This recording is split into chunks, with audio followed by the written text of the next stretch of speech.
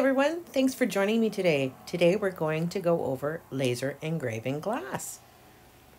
So this is what I'm going to be going over today on glass blocks. And I'm really impressed how it turned out. And I didn't use any toxic paint whatsoever.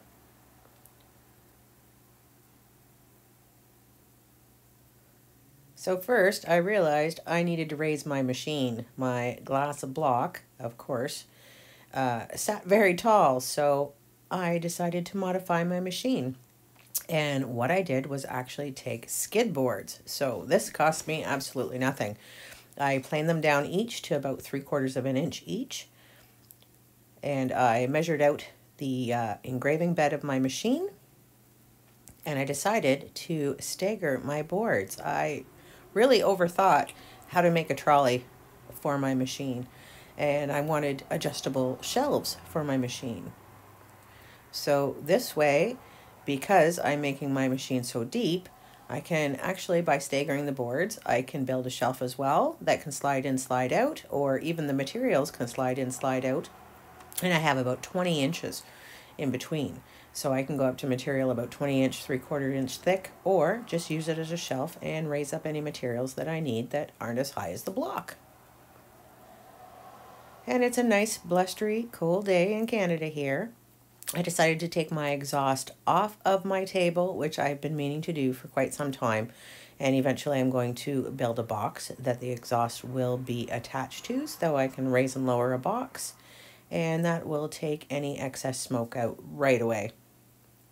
So let's get our glass block ready. And I pre-cleaned the gloss black with rubbing alcohol and a piece of paper towel. It was washed with soap and water, and these are refurbished blocks, so I didn't even go buy the expensive new blocks. And I'm just using acrylic black paint, and I'm using a foam brush in order to spread it. And I don't want it too thin, and I don't want it too streaky. So I will add some more black acrylic paint.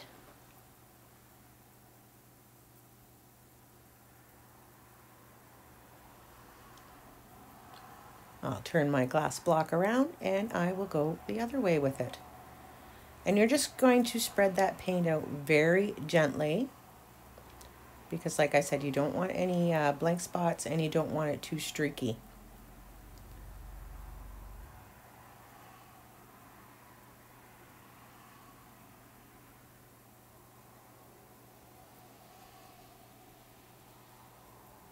There, I've got it all nicely covered, and then I will gently go back with my foam brush just to eliminate any streaks and make sure I've got that glass totally covered.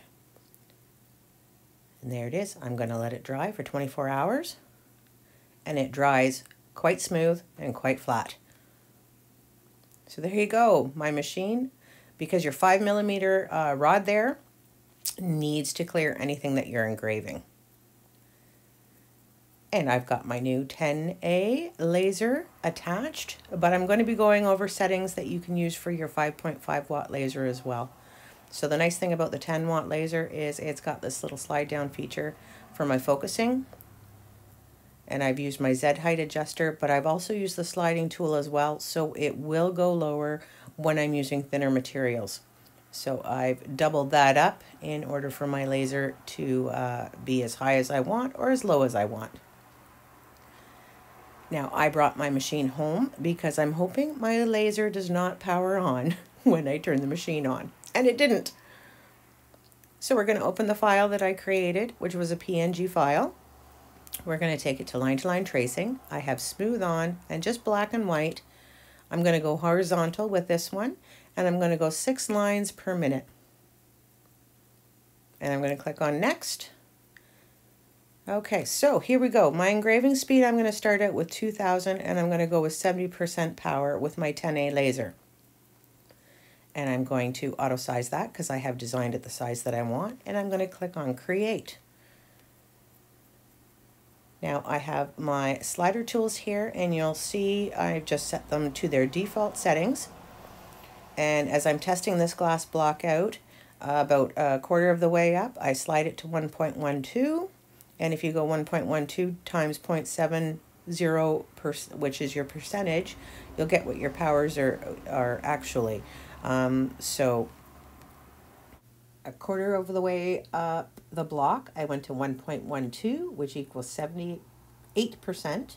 3/4 of the way of the block, I went to 1.2, which was 85%.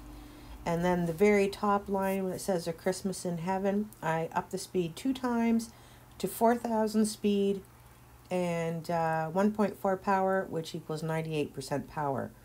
Now, after doing a lot of researching on which settings to use, these were the 5.5 watt settings were at half speed of what I was running and about the same power. So with the 10A laser, I'm able to run double the speed as long as you have the machine fastened down. So I'm excited that I finally have my machine secured, which will allow me to do the faster speeds. So I actually turned my power bar off in order to power my machine off because I'm still having issues with the 10A laser coming on when I hit the reset button. And here it is, all completed. And I'm just going to go wash that off with just some warm water in my hand.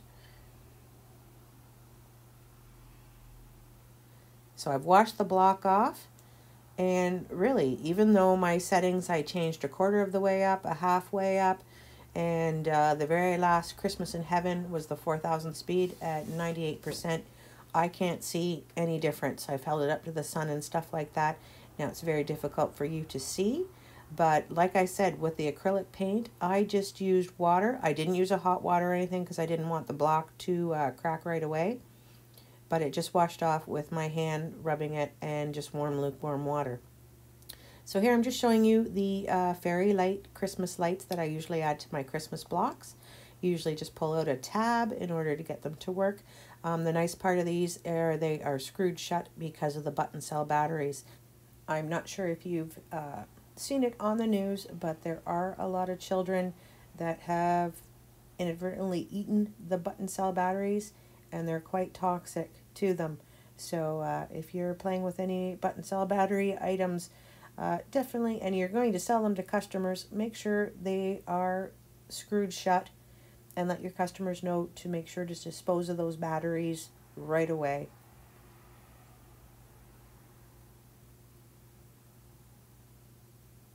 And I'm fighting with it there, but there we go. It lit up.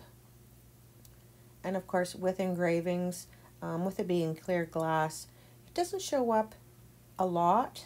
I do have darker glass blocks that I'm going to try to see if they will engrave silver. And I'm just showing you if I had put a colored backing on the block, it really will make that pop. And like you see, there's no difference between a quarter of the way up, half the way up, and the Christmas in Heaven writing before.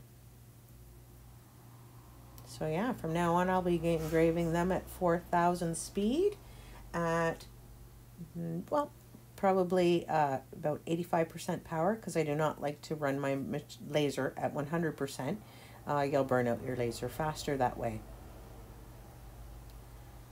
And just showing you, this is not the block, because the block that I used for testing had a crack in it, so I wasn't going to spend any time blinging it up.